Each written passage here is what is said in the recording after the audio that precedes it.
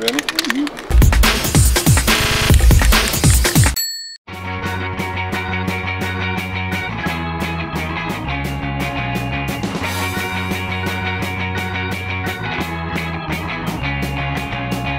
Hi everyone, this is Dorte, your host of OrganicNation.tv. I am here in Port Townsend, Washington with Dr. John Navazio, who is a plant breeder and geneticist for the Organic Seed Alliance.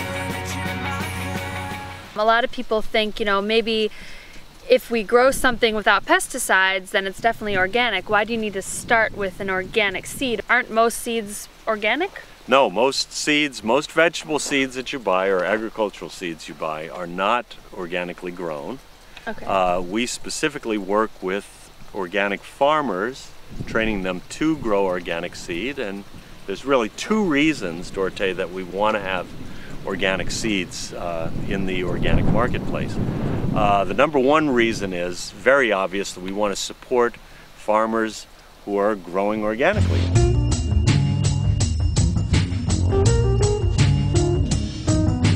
People don't realize that the seed crops are often more sprayed than the vegetables that they come from.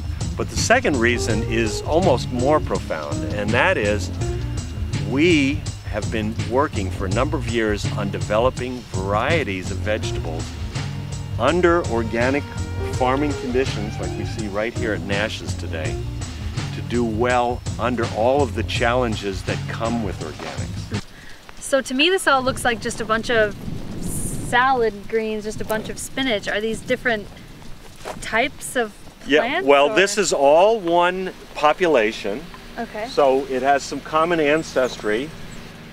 So this is a Savoyed spinach, the curly type, really delicious. We did some taste testing the other day. This is definitely one of the best spinach varieties available in the U.S. today. This crop is specifically here to not eat any of the spinach, but allow these plants to start to flower and produce seed. So you can see this plant has already initiated flowering.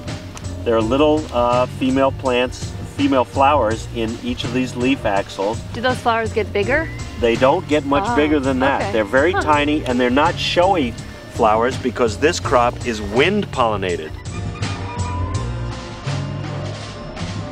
The seed industry is very centralized. Much of the seed is grown very specialized areas that are ideal for growing seed. The seed is babied. We often call the varieties that come out of this process prima donnas because they're given all of the water they want, all of the nutrition they want.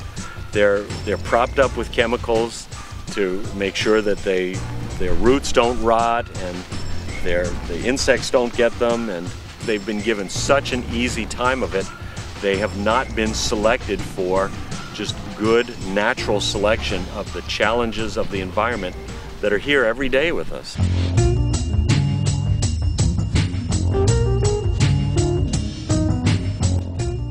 It's not just that the seed will be organically certified that comes from these spinach plants, but we've made life a little tougher for these spinach plants.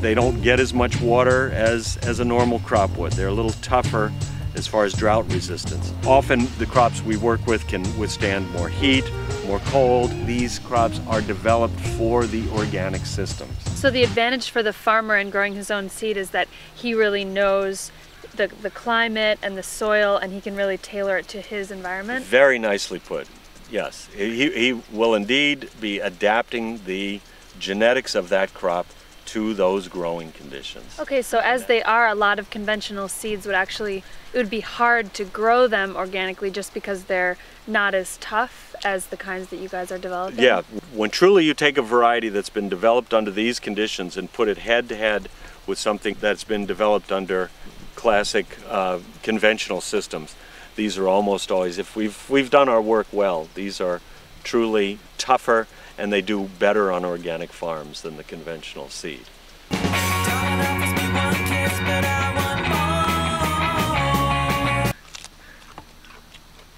Oh, it does have a sweet aftertaste. This is a good one. This is a nice, sweet spinach. Eat your spinach! That's really weird. Yeah, weird. Okay, maybe I'll... Eat your spinach.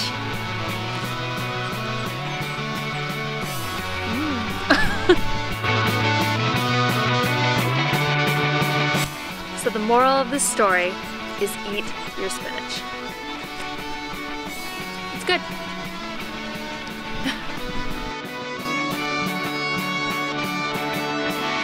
It's amazingly delicious.